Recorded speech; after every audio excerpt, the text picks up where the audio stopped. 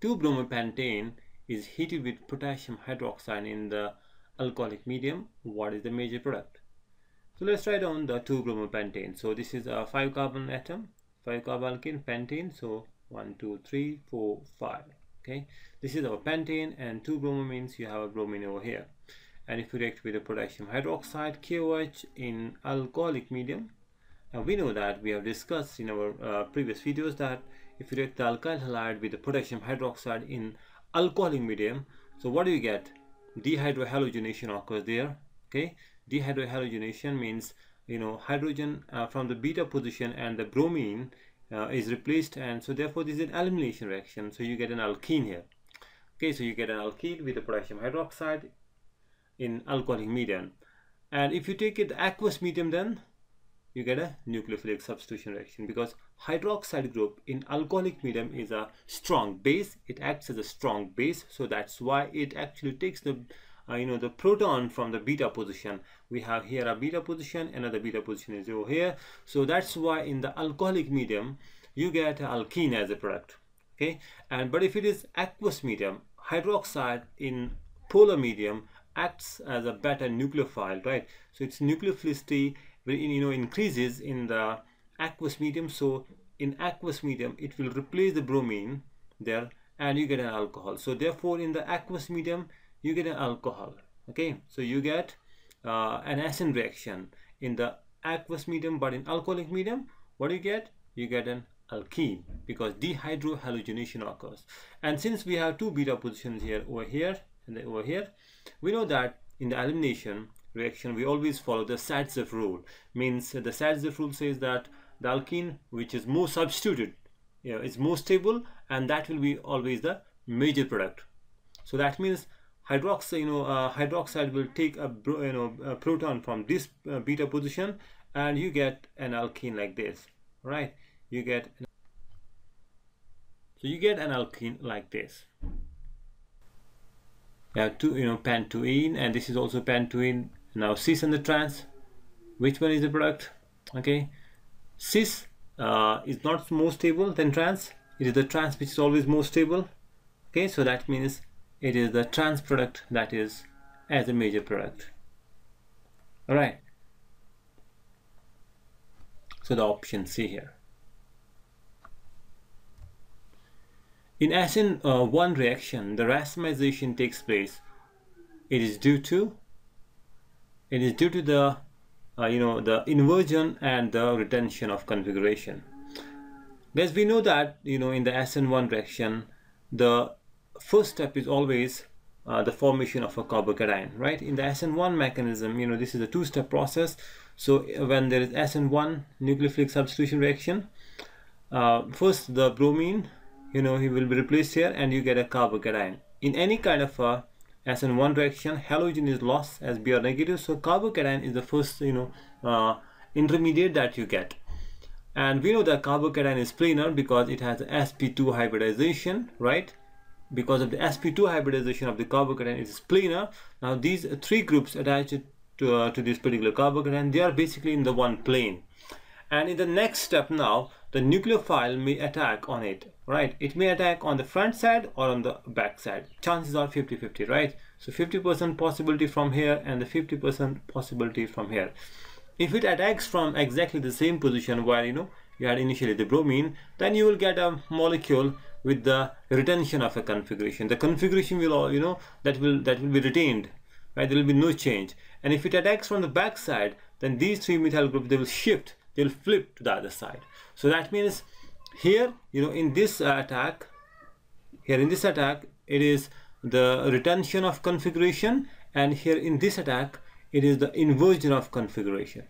So when there is SN1 mechanism, possibilities are both, so both are 50% chances. So that's why you get a 50% inversion and 50% retention of configuration. That means you get a racemic mixture, right? So that is why here you can say the option D, because both B and C, right, retention of configuration occurs and inversion of configuration occurs there.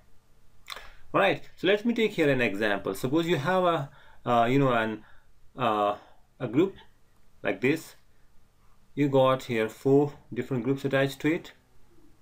All right, so this is let's say this is the hydrogen, and this is the CH3 group, and this is the C2H5, and this is chlorine. All right, now if you have a hydroxide group that attacks on the carbon here, and it follows the SN1 mechanism, right? So the chlorine will be replaced, and if it is SN1 mechanism, what do you get? You get basically here a carbocation as an intermediate, and then you will get two types of products. Okay, you will get two types of products. 50% molecules will have exactly the same configuration. The only thing will be that you will replace the chlorine by the OH over here. All right, and now there are 4 different groups attached to the carbon, so this is optically active compound.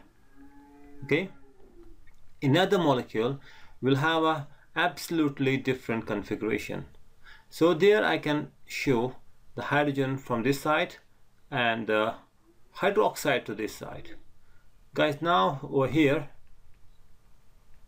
the configuration is different, right? So 50% chances of this one. So this type of a racemic mixture will have a 0 optical rotation, right? Optical activity. In SN2 mechanism, what happens? There is complete inversion of configuration, because you don't get a carbocation as an intermediate. In the SN2 mechanism, when you look at the SN2 mechanism, it is a nucleophile that attacks from the backside of the the leaving group. Here in this reaction, the chlorine is the leaving group. So this hydroxide, the nucleophile, is going to attack to this carbon exactly at the 180-degree angle to the leaving group. This chlorine is the leaving group here. And you get a transition state right here. This is the transition state, and in this transition state, basically this hydroxide approach this carbon very closely, and it forms an intermediate there, right? So this carbon chlorine bond starts breaking, and at the same time carbon hydroxide bond starts forming, right? So this is the transition state, and then what happens? Finally, this chlorine comes off, and the hydroxide forms a bond with this, and these 3 groups which are attached to this particular carbon, they flip to the other side. Right, they flip to the other side. So that means there is complete inversion of configuration. Okay, so now you have a bromine here, and if this is our nucleophile, and you have to show the inversion of a configuration, guys, there are different ways showing the inversion of configuration, right? So one of the method of writing down a molecule with the opposite configuration is pretty simple. You can exchange these 2 positions, right? Okay, if you exchange one pair of groups, then the configuration is totally opposite. Okay, so let's say say this is the C2H5 molecule, and this is the CH3, and one group is above the plane, the other one is below the plane, right? And now you have the nucleophile is this one. This is C3. I can take the hydrogen over here, and the nucleophile, that is this one. Okay, yeah, I can write it over here. Oxygen, then CH2, CH2, CH3 here, right? Now they're here in this configuration. If you simply exchange these 2 groups, hydrogen over here is below the plane, and if you take the nucleophile now over here, okay, so you exchange only these 2 groups, then the configuration will be opposite. We know that in the SN2 mechanism, we have learned that the groups have an opposite configuration, right? Because there is no carbocation formation, rather there is a transition state which is formed, and the nucleophile attacks from the backside of the nucleophile, the leaving group, and therefore there is a complete inversion of configuration, right? So there is complete inversion of configuration. So configuration of the reactants and the products doesn't match. It is totally different. So 100% inversion of configuration is in the SN2. Here in this molecule again, this is a cyclic alkyl halide, and if it follows the SN2 mechanism, you're going to replace this chlorine by the CH3 oxygen. But in SN2 mechanism, as I said, that there is complete inversion of configuration. There is complete inversion of configuration. So that means if I write down the product, I have to simply replace this chlorine here. I have to replace this chlorine by the CH3O, right? See, this carbon has 2 groups attached to it. These are the 2 carbon atoms attached to it. All right, there is one more group, that is hydrogen, right? And now if I have to show the inversion of configuration, I will simply exchange the two groups. I'll put this chlorine below the plane and hydrogen will be above the plane, right? So that means I will write down the substitution product, which is CH3O here, right?